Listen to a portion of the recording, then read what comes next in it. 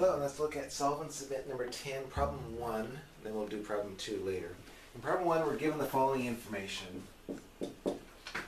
Of the lakes we looked at, 42 had the zebra mussel, or 42, so there are 42 successes. The number of lakes I looked at was 78. That information is given.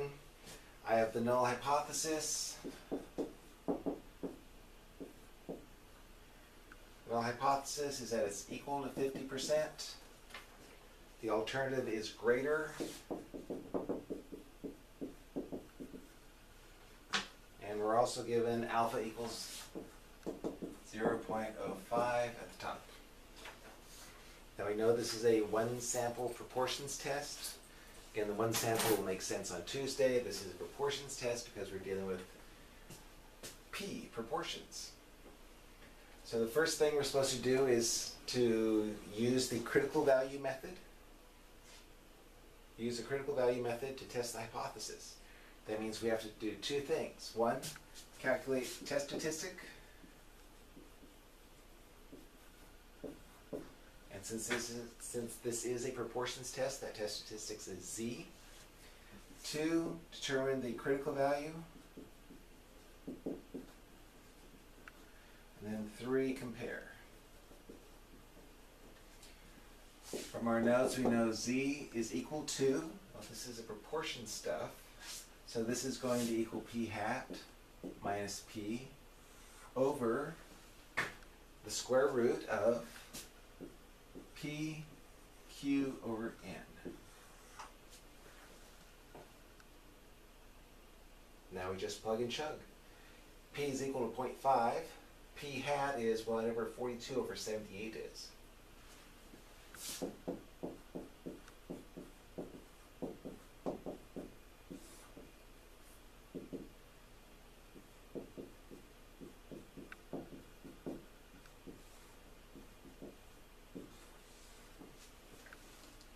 P is given to us as 1/2, that's what we were hypothesizing. Q is, as always, 1 minus P. And this is a 42. Now from our calculator, this is equal to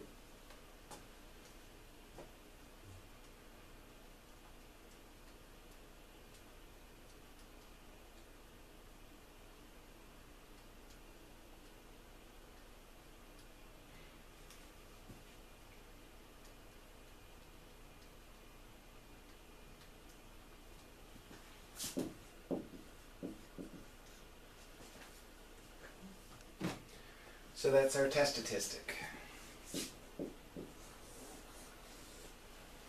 That's step 1. Step 2 is to find the critical value.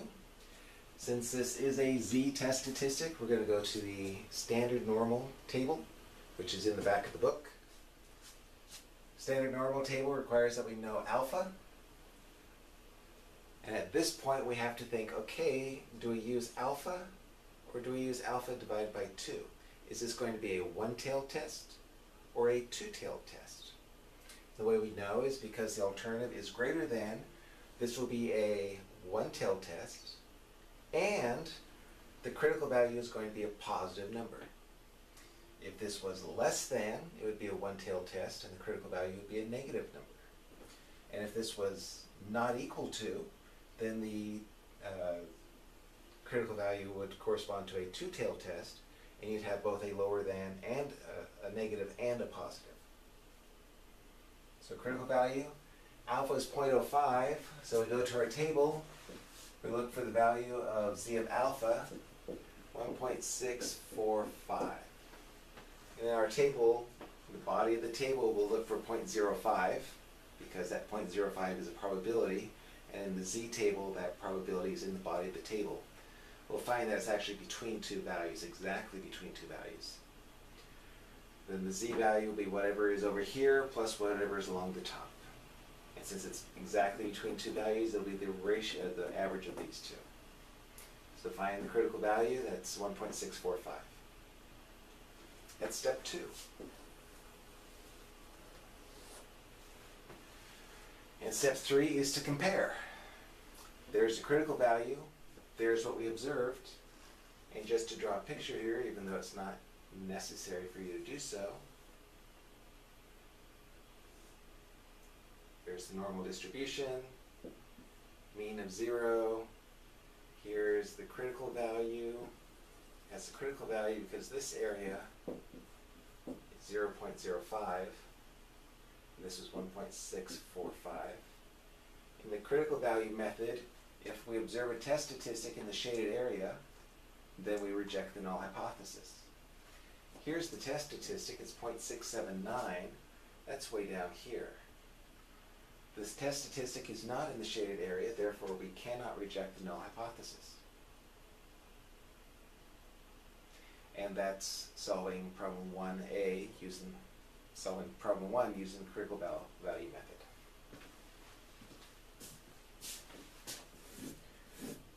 One B, this stuff actually remains.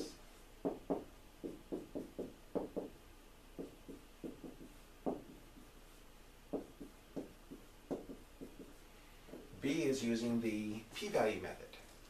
In the p-value method, 1, you calculate the test statistic.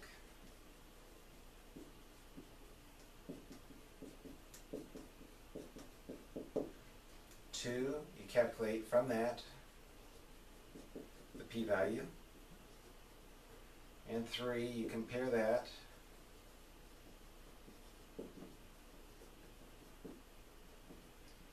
to alpha.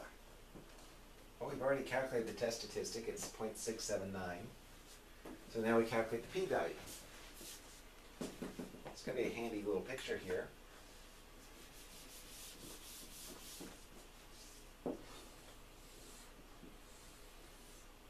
We observe a 0.679. Our alternative is greater than, so we shade everything greater than. That's 0.679. This shaded area is our p-value.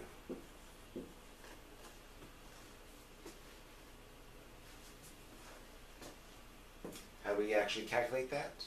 We can use the methods from chapter 4, or we can use our calculator. I prefer to use the calculator.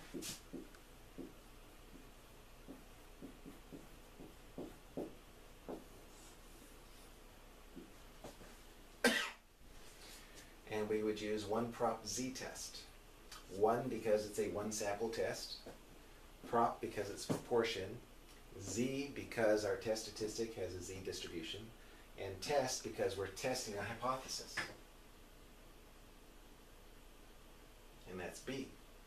We find out that our p-value is 0.248. So this shaded area is 0.248. Since the p-value is greater than alpha, we fail to reject the null hypothesis. There is no evidence, there is no sufficient evidence that the proportion of lakes with zebra mussels in Oklahoma is greater than 50%. Need a new eraser, I think. C, we're going to use the confidence interval method.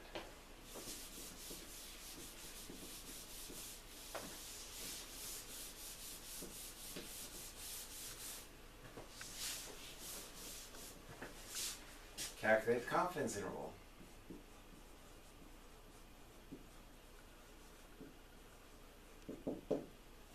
Well, we did that last time. That was chapter 7 stuff. So we used the chapter 7 work. And then determine if what we observed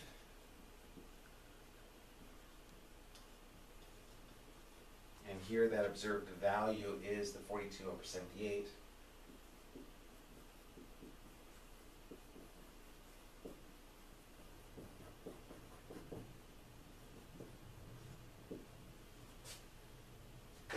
If the observed value, if this 42/78 is inside that confidence interval, then that means that this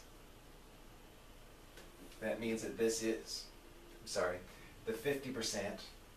If that 50% is in the confidence interval, then we conclude that 50% is a reasonable value for the proportion of lakes with zebra mussels in Oklahoma. If 50% is not, then we conclude that 50% is not a reasonable value. Because remember, confidence interval is a set of reasonable values for the population parameter. So this is a one prop z int. This is what we did back in the previous chapter. And when we do the one prop z int, we get an interval from 0.43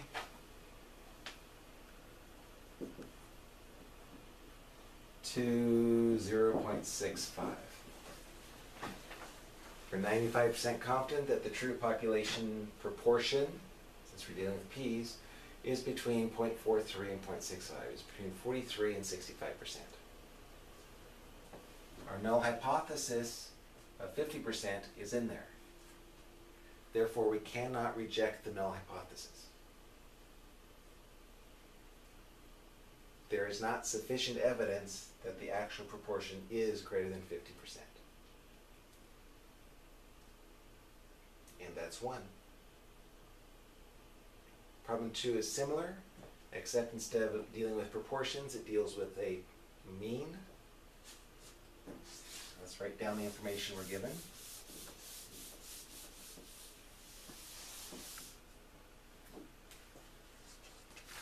In 2, we're given x, where'd it go? Oh, x bar is 25.8, s 6.1, n 35. Our null hypothesis is that the mean is 27. Our alternative is that the mean is greater than 27, and that mean is greater than 27 is our claim, by the way.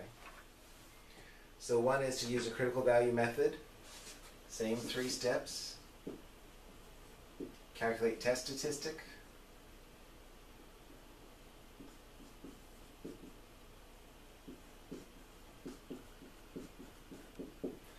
Here, that test statistic was about the mean, and we don't know sigma, so it's going to be a t-test statistic.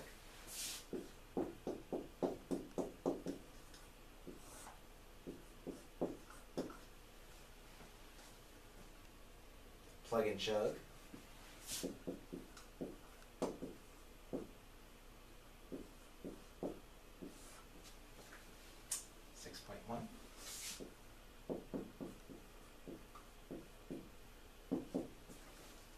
When we do that on our calculator, we get a negative 1.16.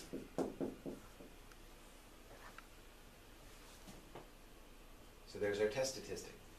Step 2 is determine the critical value.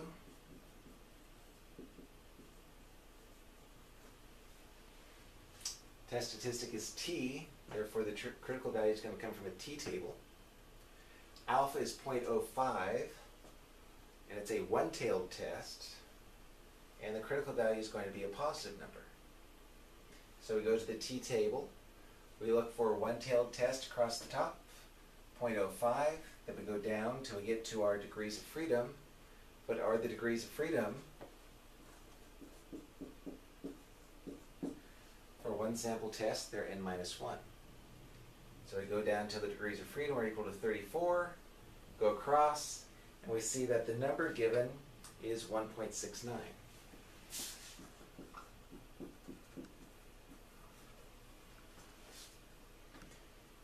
If this had been mu is less than 27, the critical value would be a negative 1.69. But it's greater than 27, so it's a positive 1.69. And then part 3 is compare our test statistic is here, our critical value is here, and from the rule, since the test statistic is not more extreme than the critical value, we fail to reject the null hypothesis. In short, t is not greater than cv. Greater than, so we care about the greater than part. If this was mu is less than 27, then remember the CV would have been a negative, and we would then ask, is T less than CV? To reflect, this would have been a less than. But it's not, it's a greater than. Because T is not greater than CV, we fail to reject the null hypothesis, conclude that there is not sufficient evidence that the average corrosion rate is greater than 27.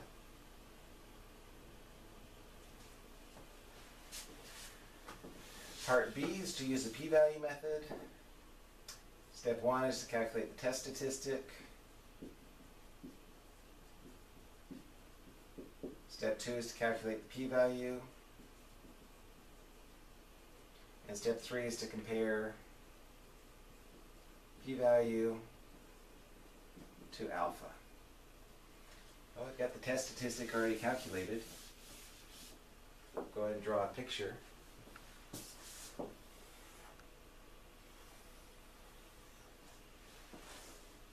We observe a negative 1.16.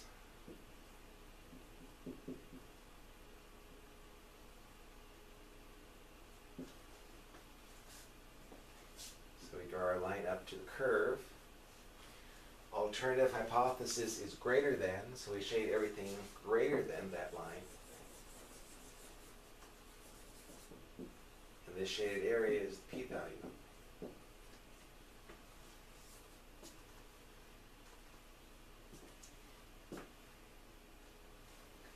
Using our calculator to calculate the p-value, we get a p of 0.87.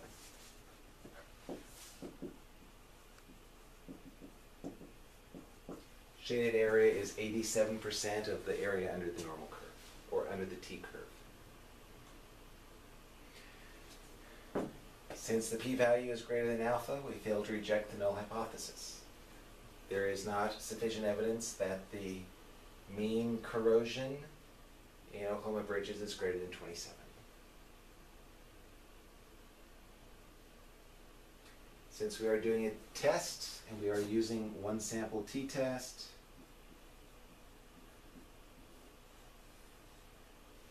we can use the t-test function on our TI calculators. It's in the usual place.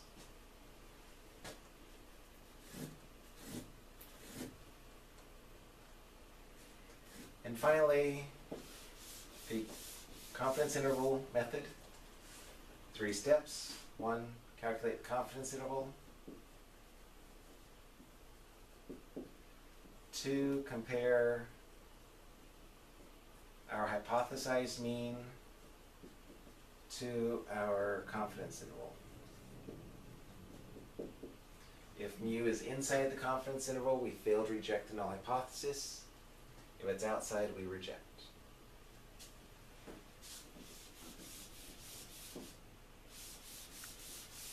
Methods for calculating the confidence interval, or technically the endpoints to the confidence interval, were from last chapter. Remember the function on the calculator, t interval.